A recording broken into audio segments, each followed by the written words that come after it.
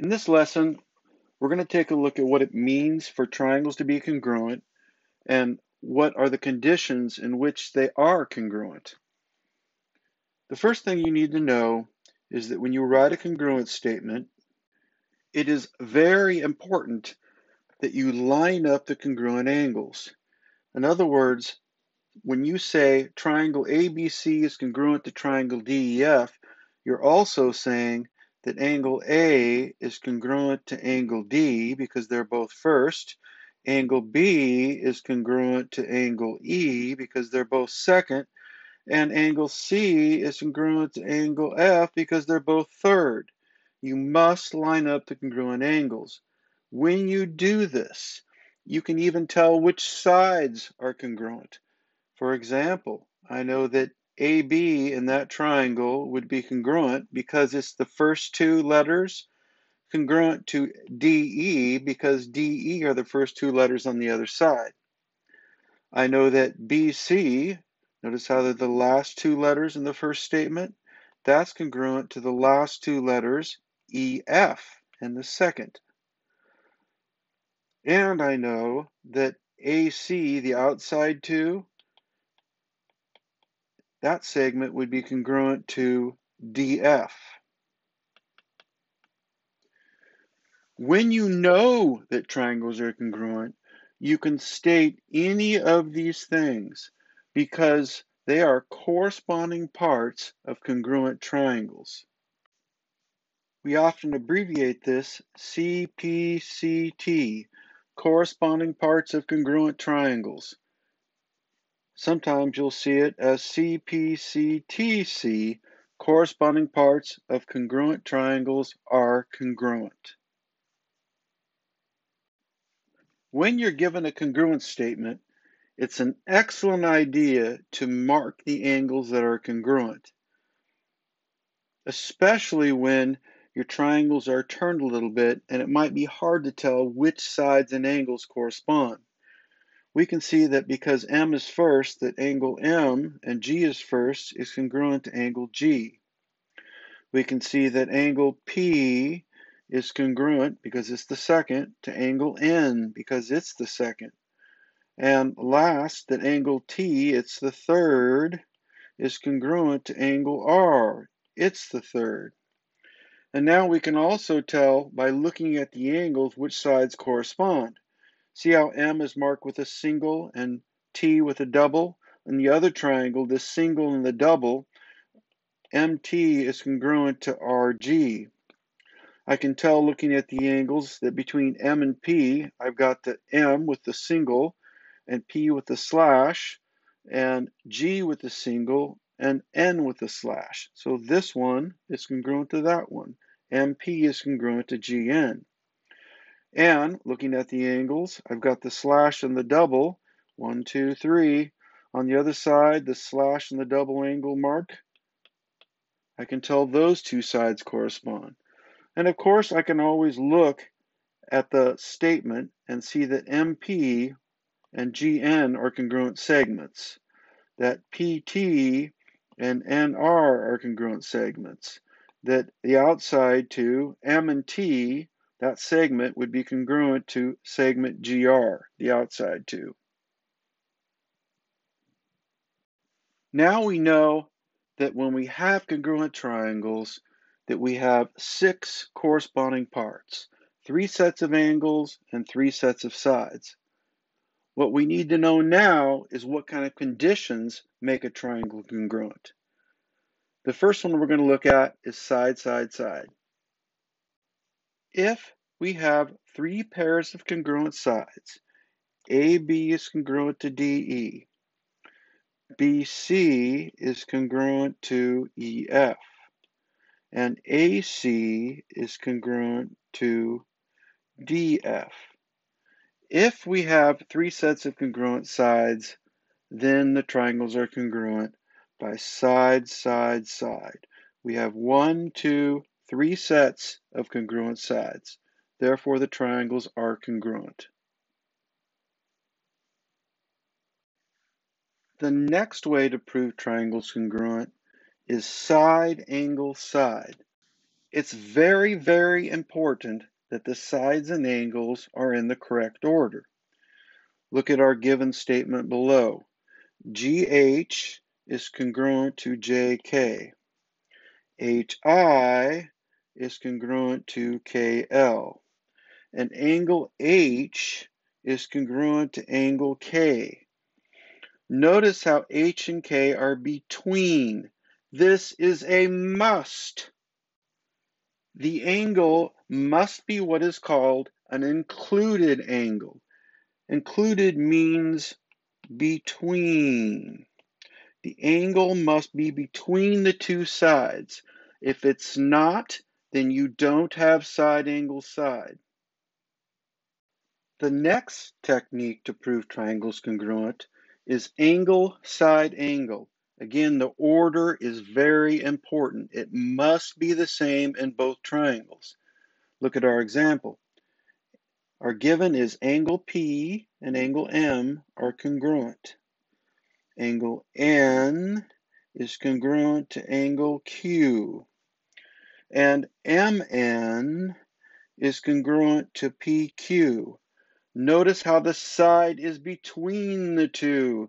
This is required. Again, the side, like the previous one, is included. It's between the two angles. If the side is not between the two angles, you don't have angle side angle. It must be in the same order in the two triangles, the same corresponding order. And the side must be included, which means between. The last technique for today is angle, angle, side. Again, the order is super important. You must have things in the right angle. Notice angle, angle, side. The side is not between. It is not included. Look at our given. Angle U is congruent to angle X. Angle V is congruent to angle Y. And VW, that segment, is congruent to segment YZ. And the order is the important thing here. We have, in order, an angle, and a side. And in the same corresponding order, an angle, and a side. At this point, students start making up all kinds of reasons. Anything you can do with those three letters, right? Well, a real common one I see students use, I'm going to put it in red, is side-side angle. There is no such thing as side-side angle. There actually is one case where it works, if the triangle is right, but we don't call it side-side angle. I want you to observe something. Notice that side, side, side, you can flip it and it's still side, side, side. Side angle side, you can flip the letters around in backwards order and it's still side angle side. The same with angle side angle. If you flip it, it's still angle side angle. Angle angle side is the one that is a little different. Side angle angle, we never call it that. We call it angle angle side. The thing I want you to notice about side side angle is that if you spell it backwards, it's a bad word. Don't use it. It doesn't work. So don't look for it. If you get the bad word, it doesn't work. Here are some questions from your assignment. Look at the picture. The way the angles are marked is how you tell what corresponds. Even if the angles weren't marked, we could look at the sides and tell which sides correspond. Notice how that between the sides with the 1 and 3 slashes, we can tell just by looking at the sides that R would have to correspond with G. Now we don't need to do that here because the angles are marked. We see that H has 1 mark and M has 1, so H corresponds with M. R has 2 marks, so we can tell that R corresponds with G. And C has 3 marks, and D has 3 marks.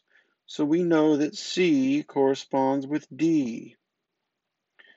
And looking at the statement, since H is first, it would be congruent to M. As long as you've done the statement correct, that's what's important.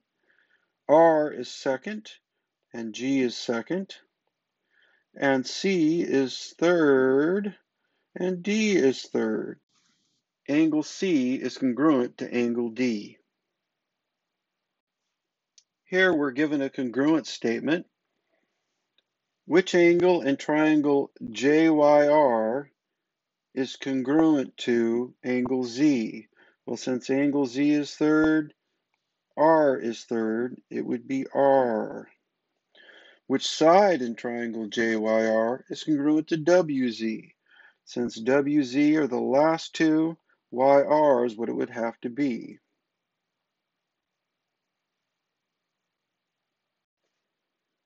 My suggestion is to draw a picture. In question 7, we see that HA is congruent to ZT, that HO is congruent to ZB, that OA is congruent to BT. Why are the triangles congruent? We have 3 sets of congruent sides. That's side, side, side. Here are 2 triangles that are flipped towards each other. Angle Y is congruent to angle D. Angle P is congruent to angle B. YP is congruent to BD or DB. Notice how the side is included. It's between the 2 angles. That's what you have to have in order to have angle, side, angle. And that is what we have. In question 11, our given is that LR is congruent to MA, that LW is congruent to MC, that angle L is congruent to angle M. Again, notice how the angle is between the 2 sides. It's an included angle. Therefore, we have side, angle, side.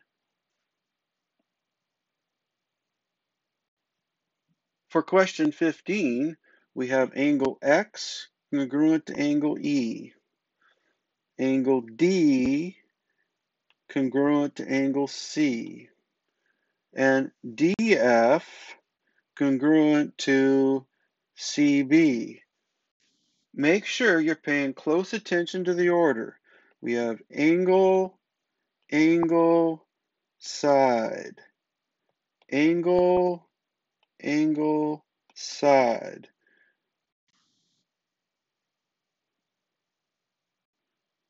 For question 17, I have angle C congruent to angle B, CD congruent to BK, and segment DA is congruent to segment KP. Pay close attention to the order. What we have is side, side, angle, side, side, angle. Side, side, angle is a bad word spelled backwards. Don't use it. These are not congruent.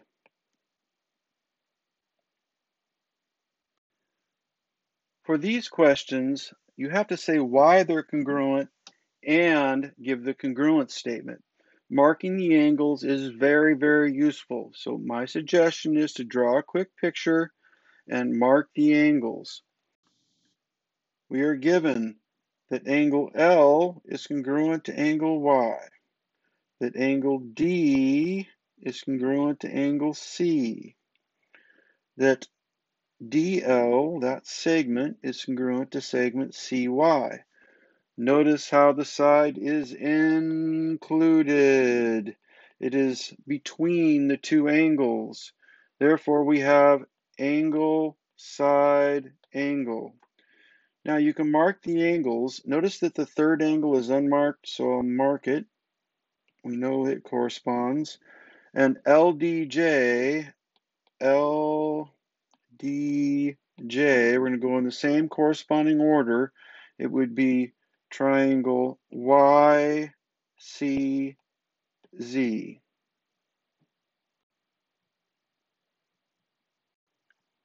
In question 24, we're given that angle R is congruent to angle Y, that angle J is congruent to angle V, that JX is congruent to segment PV.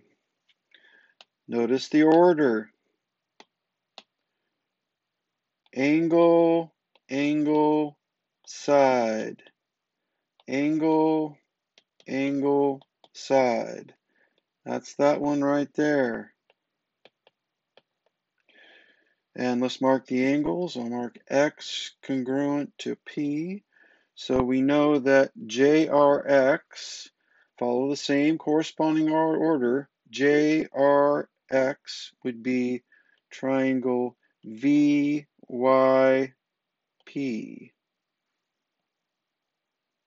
In question 29, angle T is congruent to angle E. TV is congruent to EN. And VP is congruent to NY. Look at the order very carefully. We have angle, side, side. Or I've been calling it side-side angle. Either way, it's a bad word. Don't use it. These are not congruent. So what is the correct congruent segment? There is none. Make sure you answer both questions. These last couple questions are quick. The thing you have to realize is if you know what vertical angles are, you know that this angle and this angle are congruent. It's part of what you know. Even if it's not listed in the given, the fact that you have the picture and that you know what vertical angles are, you can say that. So that is part of what we know. So the question is, what do I need to have side angle side? Well, I need the angle to be between the two sides. So the two sides that would have to be congruent would be BC and CF. BC and CF. And those should have segment bars over them. I didn't write this question, and this was probably written before they were able to do things like segment bars. So make sure you remember that when you use congruent, congruent is for shapes, and shapes are what is congruent. Numbers are equal. You must use bars on your segments when you are using congruence. And the last question on your assignment, notice how the two triangles share a side. We could get that segment in a proof by using the reflexive property. RT is congruent to RT, and it's in both triangles. Notice how we have a right angle in both triangles. Therefore, we have in order side, angle, side, side, angle, side. We know that the two triangles are congruent. Therefore, if RU is 16, the corresponding side would be RS, and it would also be 16.